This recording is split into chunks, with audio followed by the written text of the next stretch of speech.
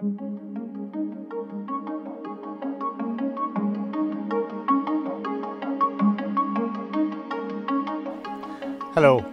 my name is Jamie Cahill and I want to talk to you about safety around livestock with you today.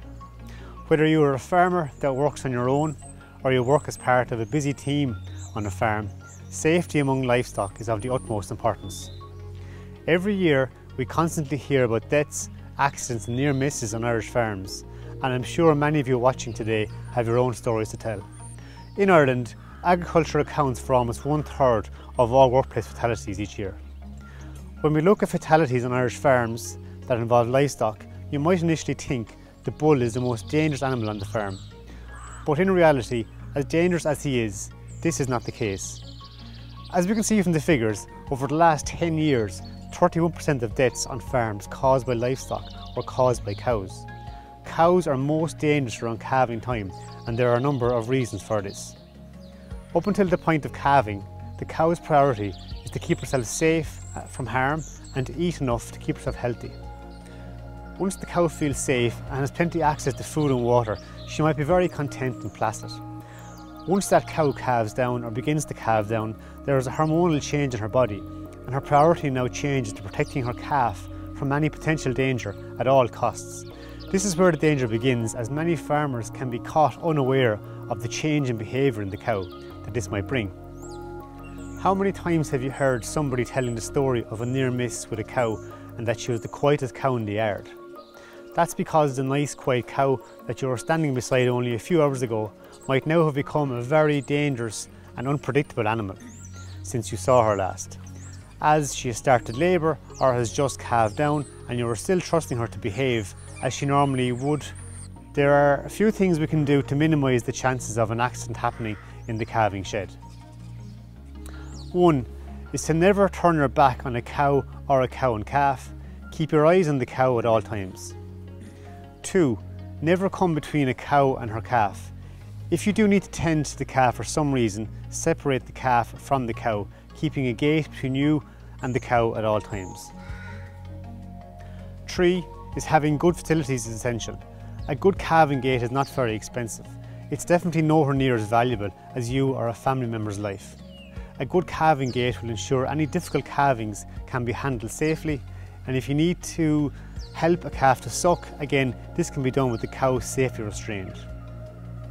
And 4, always have an escape route. Never allow yourself to stand in an area of the pen where you are cornered by the cow, or never allow the cow to stand between you and your exit. Simply leaving a small space between gate posts as an emergency exit could be the difference between near miss and a funeral. It's not just at calving time that we need to be vigilant of the safety around livestock. Every year farmers are injured or killed handling cattle while doing routine jobs such as dosing, weighing or TB testing. Again, having good facilities will make these tasks much easier and safer. It's here we need to recognise the importance of having a stress-free setup. If we can prevent animals from getting stressed, they will be calmer and their behaviour will be easier to predict.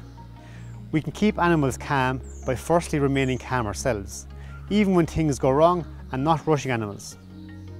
A good crush with a funneled entrance makes loading the crush easier and less stressful. Once the crush is loaded, restraining the animal properly will actually reduce the stress on them. If an animal has space to move forwards and backwards or thrash their head while you attempt to dose or inject them, this will not only cause them to become stressed, there is also a chance of the farmer getting struck or an animal attempting to jump out of the crush.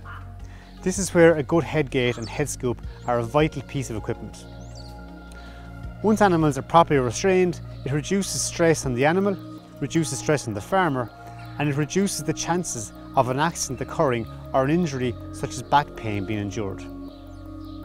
Strangers or visitors to the farm can also have an effect on animal behaviour. The appearance of a vet for a TB test or an emergency call-out could be enough to make an animal feel stressed, so we must exercise even more caution during these times, and this is where good facilities are also such an important asset to the farm. One final thing I want to speak about is what we call an animal's point of balance. This is an extremely important factor to bear in mind when doing something like loading a crush. The point of balance is like an imaginary line across the animal's front shoulder. When a person walks towards their head, the animal will move backwards, and when a person walks towards their tail, the animal will move forward. This is extremely important to know and to bear in mind when trying to lower animals in a crush. If somebody is standing in the wrong position, it will stress animals out as they are being forced to move against their natural point of balance, and it may cause unpredictable behaviour such as trying to jump the crush. It is vital that anybody working with livestock or even helping out for a day knows and understands this characteristic of animals in order to maintain a stress-free and safe working environment. Thanks for listening.